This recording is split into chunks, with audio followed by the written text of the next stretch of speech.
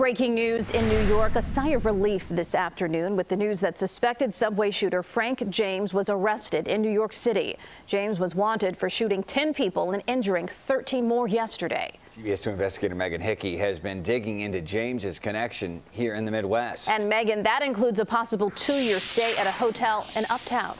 Right, Brad and Erica, the Aragon Arms Hotel in Uptown confirmed to me today that they had a tenant named Frank James who was evicted because of his behavior. The Aragon Arms Hotel is a 4-story single-room occupancy hotel on North Kenmore in Uptown. Records show a Frank James lived there from April 2015 to March of 2017 when he was evicted. When I asked why, I was told James always made payments on time. The issue was his conduct. Since leaving Uptown, investigators said he had most recently lived in Philadelphia, but James also called this Milwaukee duplex home as recently as last month. Video posted to social media places James in Milwaukee and traveling through Chicago just 3 weeks ago as he likely drove back to the East Coast.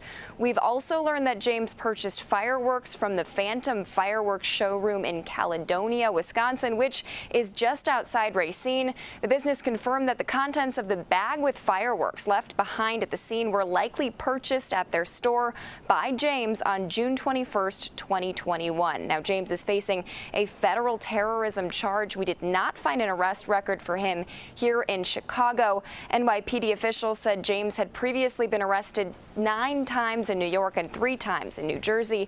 Officials say if convicted, he faces life in prison. Okay, Megan, thank you.